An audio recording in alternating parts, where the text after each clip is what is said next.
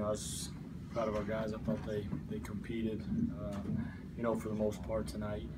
I thought the last 2 minutes of the first half, we need to do a better job. We all need to do a better job in that 2 minutes. I thought that was huge, and then we had one stretch in the second half, and that was really the difference. It's a tough place to play. You can get really frustrated and emotional at times, and I let it get to me at times. I can't do that.